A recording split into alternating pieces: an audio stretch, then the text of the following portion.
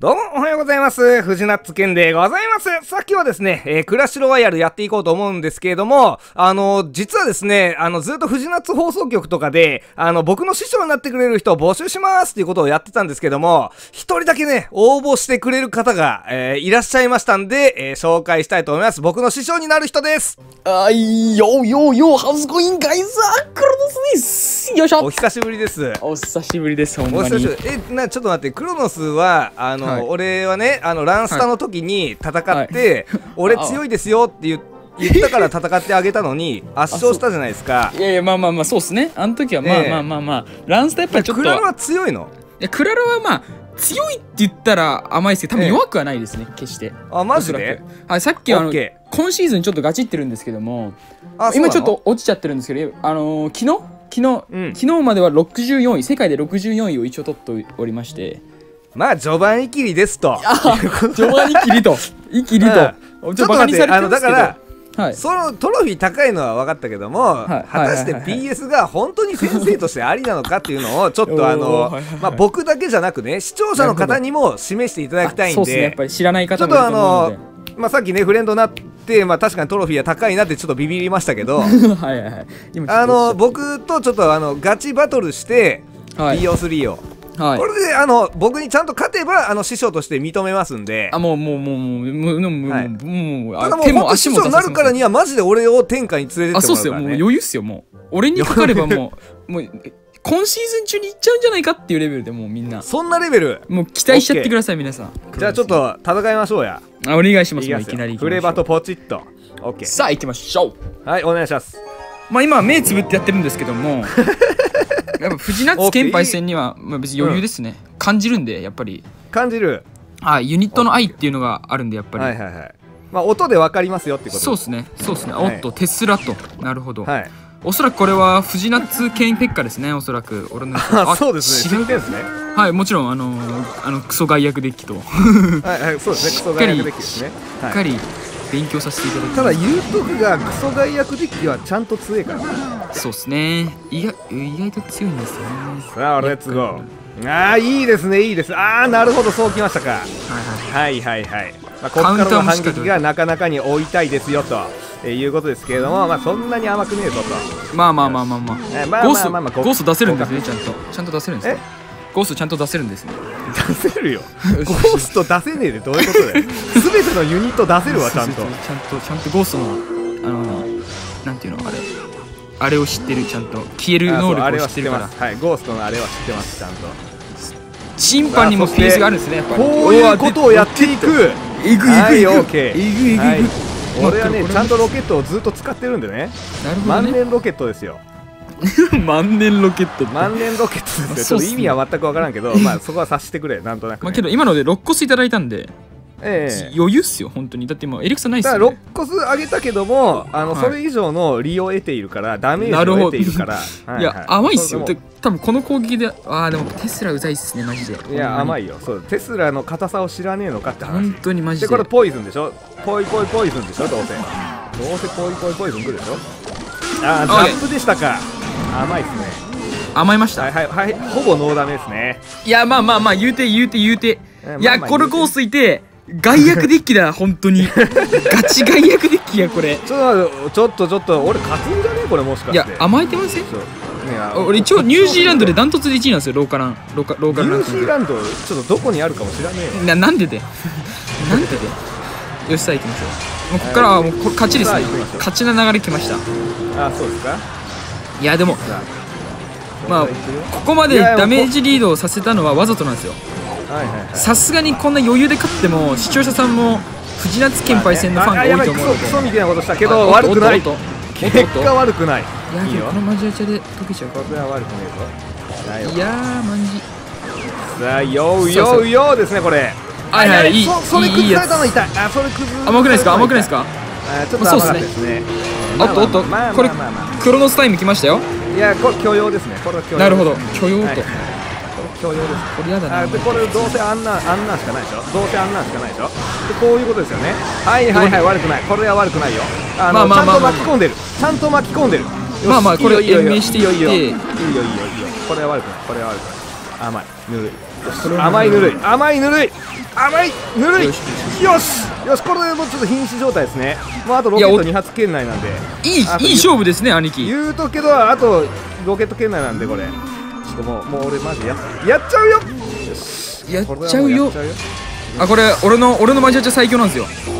やべえ、マジ最強マジ最強マジ最強だけども、こういう風なことをやっていく、こういう風なことをやっていく。あ、ぶぶあ、いやいや、やばいやばい、はいはい、ペッカ使った、はい、ペッカ咲きましたね。はい、ペッカ、いいザップですね、いいザップでしたね。まあそうですね。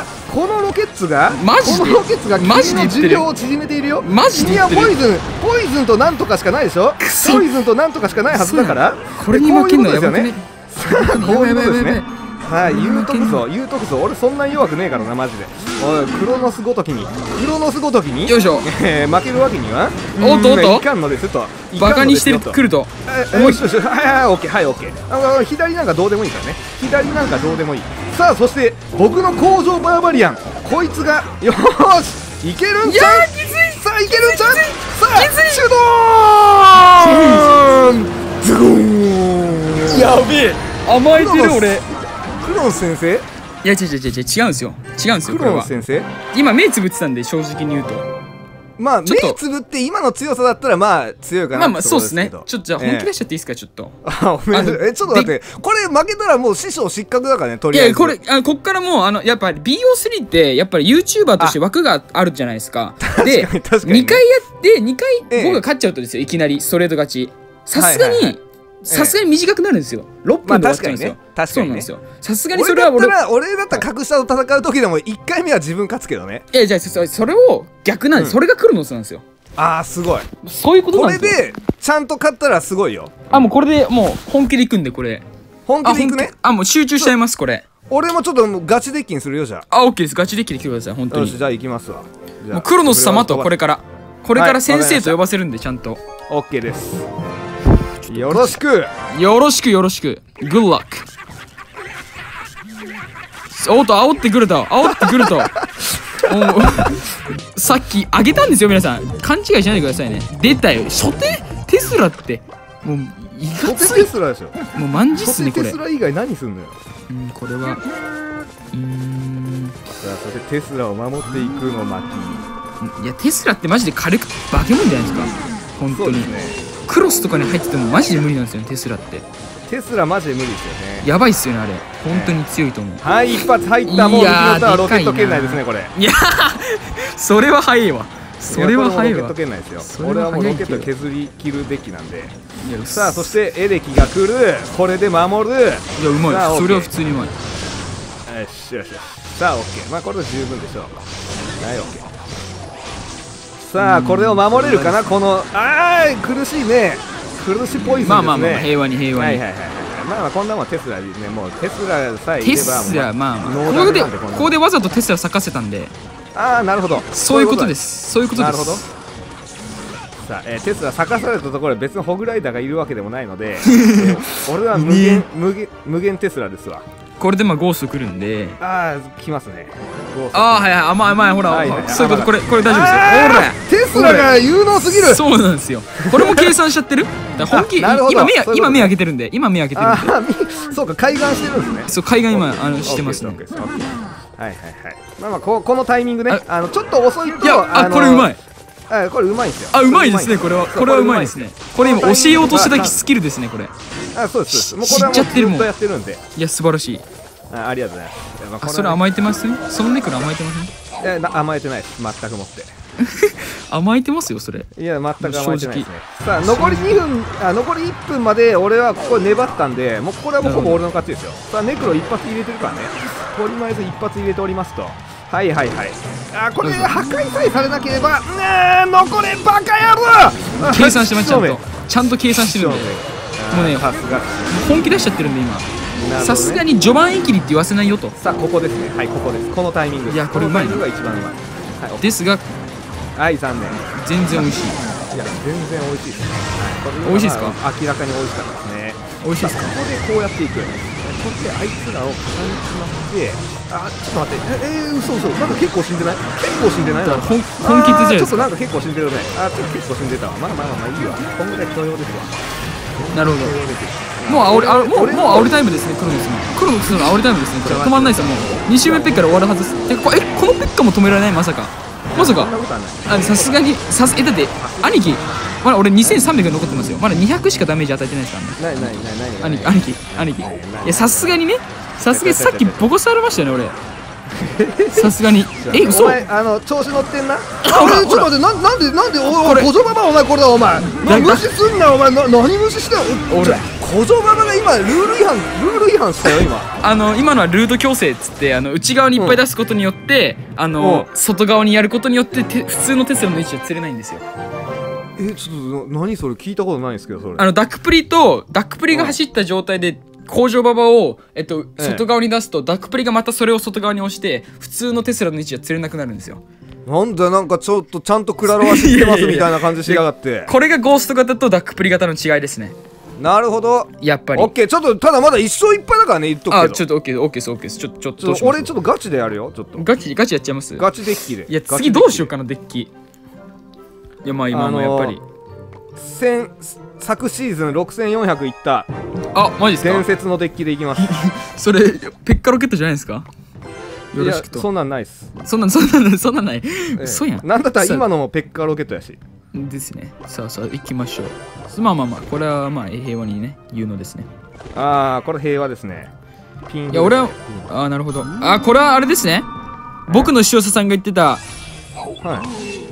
藤夏さんが最近練習を使っているというペッカ工場テンプレですね。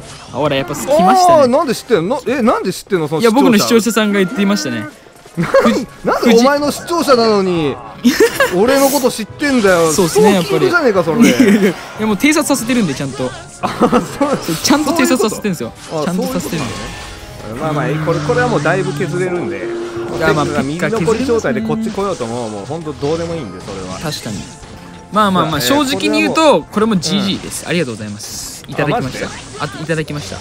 もういただいちゃってる？もういただきましたね。感じました。さあこれでこっからですが、こうね、ポイズン大統領あたりをね、この辺で聞いていてね。どういうことやねん、大統領って。ポイズン大統領です。もうこれやってるね。これもやっちゃったね。やっちゃいましたよ、これ。いやけど言うて右止められない。そして左もカウンターの形が余裕ですか？余裕ですか？ OK です。これはもう許容なんで、言うてダメージリードえぐい状態になってるから。ほらいいよ。ちなみに今の雪玉も読みのタイミング、読みの速さですからね。ちなみにまあそうですね、速さ的にはそうですね。速さ的に読みなんでやっぱり。いやだから藤夏剣だよって負けないですよ、そんな。なめてますか、クロノスのこと。読みが弱い、読みが浅い。読み弱いですか？よろしくと。もうこれ読んでましたよ。これも読みのタイミングです。これも絶対違う。完全に読みのタイミングです。絶対違う。さあまあ余裕ですね。エレリゾ咲かせた。なるほどね。エレリゾ咲かせた。そんな甘えた位置やっていいんですか、兄貴？いいです。全然大丈夫です。甘えてません？シュパン。これはもうそっちの甘えですわ、それ。いやこれ延命できるんだよ。ほらあれほら何してんの？これ強いんですよ。あれ待って、マジか。あれ兄貴あれお前甘えてんだろ、お前ちょっと甘えてんだろこれ。あれ兄貴でこれまあ平和に雪玉切んないからな。まあとりあえずまあいいや、1本やるわ。1本。なるほど。まあ余裕っすねと。余裕っすね。こんなん全部美味しくいただいて、このペッカ様にこんなんダックプリ美味しいっすね。あれ兄貴大丈夫ですか？これ刺さるね。これチュドーンいくね。いやオッケーチュドーンですね。オッケー大丈夫ですか？兄貴俺ポイズンありますけど、俺手札に。いやポイズンってかもう雪玉切んないでしょ。雪玉切んないです。グッドゲーム。色相強え。いやさすがにもう目開けたら勝たないとですよ、兄貴。確かにな、目開けた先生は強いですわね。さすがに。俺まだぬるいかい、やっぱり。いやでもペッカ対決ってやっぱり立ち回りが違くて、メガナイトにはメガナイトの立ち回りがあったり、ペッカにはペッカの立ち回りがあったりするんですよ。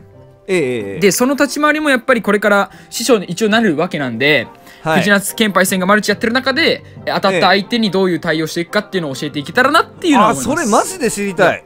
さすがに。例えばメガナイトだったら2周目端前ペッカで倒すとか、そういうのが大事なんですよ本当に。もうそんなん考えたことないわ。いや頭使わないとやっぱりクラロワって。じゃあ俺向いてねえなこのゲーム、やめようか。なんでだよ。なんでやねん。わかりました。じゃあちょっとクロノス先生をちゃんと、しかもちょうど同じペッカ使いやし、そう、それがいいんですよね。教えてもらいやすい、教えてもらいやすいっていうのはちょっとマジで分かったんで、はい、OK です。じゃあちょっと先生としてちょこちょこコラボしながらですね。ありがとうございます。